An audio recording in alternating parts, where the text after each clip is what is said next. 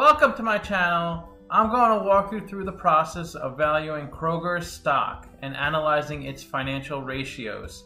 Comment if you have questions. I respond to every comment. Subscribe if you want to see me value more companies. Kroger started in 1883, a long time ago. It's the largest supermarket in the US in terms of revenue. It's the second largest retailer behind Walmart, and it's the fifth largest retailer in the world. It operates 2,750 supermarkets, but I have never seen one because I live in California and I used to live in New York, and the stores are located in the Midwest and southern United States. Let's get started with the model. This company has a market cap of $27.3 billion. And let's see what they're trading at. $35.13, so that's one share of stock. And the way you value a company is you estimate the future free cash flows and then discount that number back to today's value. That's what we're doing in this video.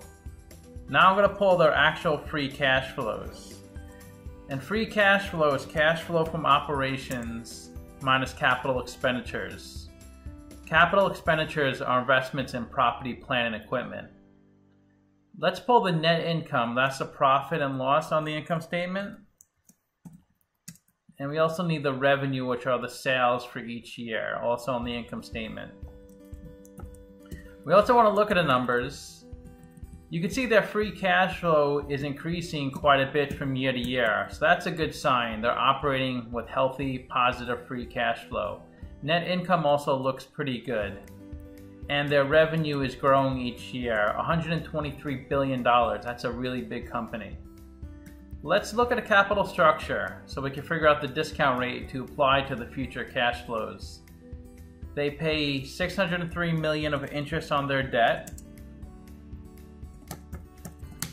Let's go to the balance sheet to see how much debt they have.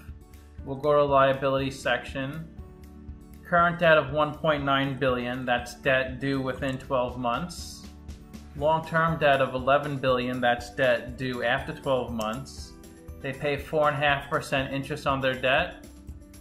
Interest payments are tax deductible, so let's get their effective tax rate. Income before tax of $2 billion. Income tax of $469 million. So their effective tax rate is 24%. The cost of debt is 3.5%.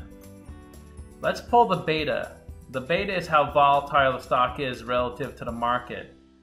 They have a really low beta, 0.31, so the stock is not volatile at all. That means their cost of equity is going to be really low.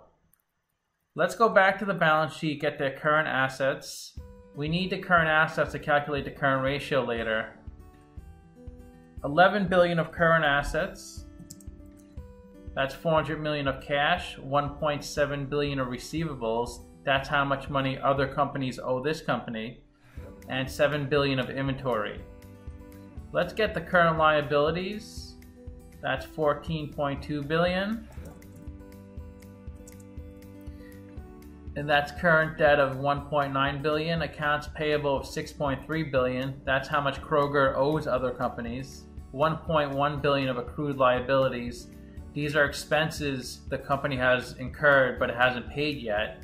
Like payroll and payroll taxes are a common type of accrued liability, and $4.2 billion of other. Stockholders' equity, that's a value of the company according to the balance sheet, that's $8.7 billion. Equity is total assets minus total liabilities. That's $1.9 billion of common stock, $21 billion of retained earnings. Retained earnings is all your prior net incomes minus all the prior dividends you paid out. Negative $640 million of accumulated other comprehensive income. Let's go back to the income statement and pull their EBIT, earnings before interest and taxes. That's $2.3 billion. That's how much money the company makes on its operational business, but before paying interest on its debt and before paying taxes. Let's look at a capital structure. 61% debt, so they're a bit leveraged. Cost of debt is 3.5%. 39% equity, cost of equity is 4.7%, and the WACC is 4%. That's a blend of the cost of debt and cost of equity. And that's the discount rate we're going to apply to the future cash flows. We estimated 4 years of future free cash flows. We also estimated terminal value, that's all cash flows past year 4, that's $47 billion. We discounted those numbers back to today using the weighted average cost of capital. We get a value of the company of $44 billion. We divide that by 800 million shares. We get a stock price of $57. They're trading at $35, so they're trading at a 39% discount. It's a buy according to the model. Let's see what Simply Wall Street says.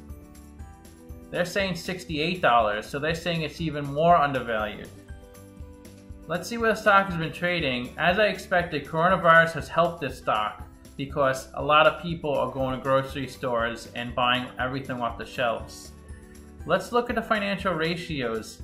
PE of 16.5, which is decent. The median in the entire market is 15.1. An amazing price to sales, 0.2. The median in the market is 1.8. The average is 5.4. A really good price to book at 3.2. The median is 2.5. The average is 5.7. Price to earnings, the stock price over earnings per share. To calculate earnings per share, that's net income over shares outstanding. I like to see below 15. They're at 16.5. So investors are paying $16.50 for $1 of earnings.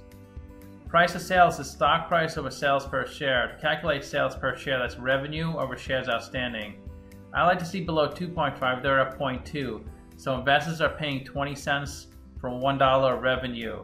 It's really common for supermarket chains to have low price to sales ratios because their revenue is really high, but their margins are really low. So they have low earnings, but they have high sales. Price to book is stock price over book value per share. To calculate book value per share, that's equity over shares outstanding. Remember, equity is assets minus liabilities on the balance sheet.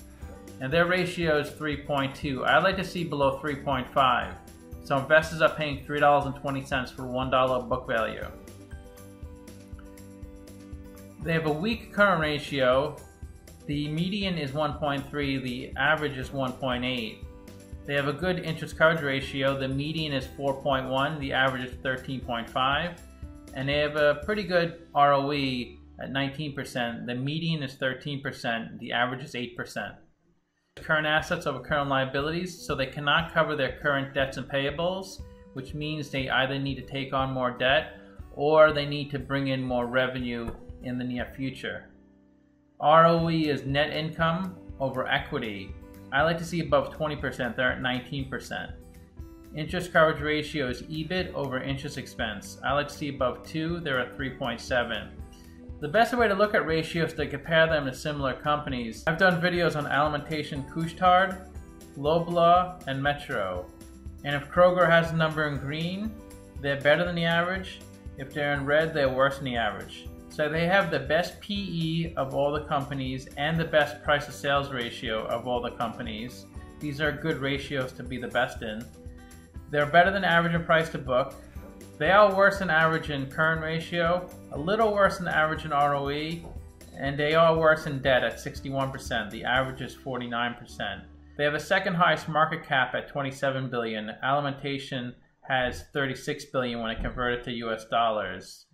So let me know what you think of the video. Leave a comment. I always answer comments. And if you want to see me value more companies, then subscribe. Thanks for watching.